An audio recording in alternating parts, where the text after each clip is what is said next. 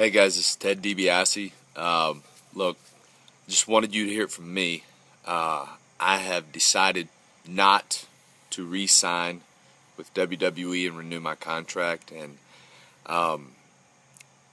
it's kind of bittersweet, but it's just something, it's personal, and this is what's best for me and my family now. I have had just amazing life experiences with WWE.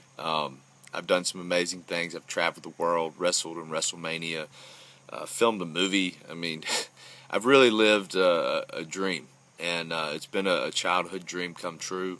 And I'm not saying that this is forever, but right now, at this time in my life, there's other dreams and passions that I would like to pursue. One of those is being a dad, and everyone knows that it's the life we live is very hard, and you know, it's just something I need to do right now.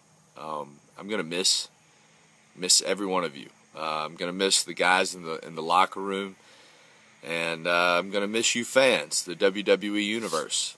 You know, it feels like we're all just a big family. You're like family away from family, and I'm really gonna miss you guys. So I just wanted you to hear this from me, and I just wanted to say thank you. There's not a big send-off, and that's okay.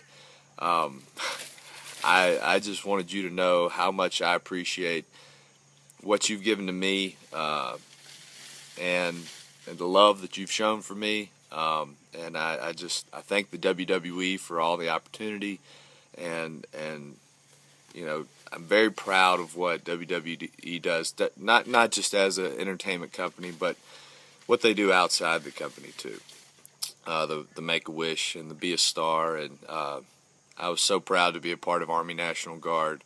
You know, I took a lot of pride in that, and it's opened up a lot of doors for me. So this is just me saying thank you guys. Thank you WWE. And thank you to the fans, who, without you guys, I mean, we'd be absolutely nothing.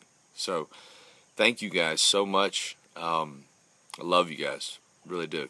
And I'm not saying this forever, and hopefully there'll be some good times in the future too. We'll see. But until then, I'm going fishing.